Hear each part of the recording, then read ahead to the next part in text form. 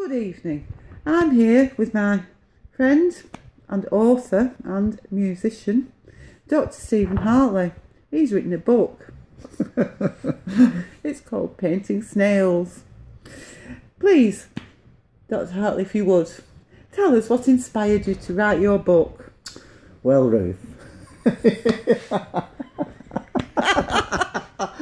for a long time, Come on. I've had an allotment. Have you? Yes. And one day, on my birthday, I had a eureka moment. Did you? Yes. And I said to myself, I'm going to write a book from birthday to birthday, using the annual cycle of the allotment as a framework.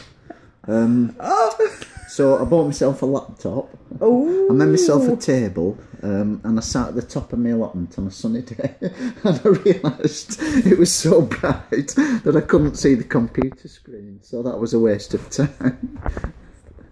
Yeah. So I wrote it by hand, and I started off writing every day. It's a discipline, isn't it? Yeah. It's a discipline, yes. And I yes. did write a book over the course of a year, and I sort of had some goals.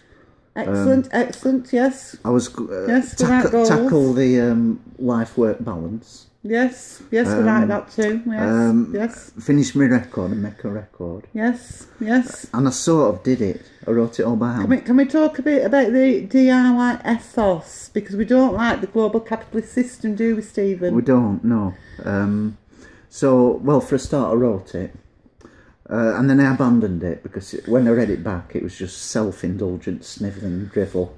And I hadn't achieved any goals, but I had learnt to write a bit. I'm quite familiar with that myself as an artist. But I had learnt to write, so I picked it up again a couple of years later and I saw it through. And it took a long time. So what timescale from start to finish, from the conception to giving birth, if you will? I'm telling people 5 years, but it's probably more like 10 years. Right. Yeah. Now then, as I was saying earlier, I've been here for my tea. Oh, it was lovely. Louise made us fish pie. So yeah, people don't have the attention span that they used to. And I'm trying to keep these broadcasts to about 2.5 minutes, and we can just see there it's just going over that. So anyway, there's some Dr. Stephen Hartley will be doing some promotion of the book. Got some lovely illustrations in. Oh look, there's one that's a tractor, I think. Yeah, they're all wood I've blocks. actually driven that tractor. Yeah.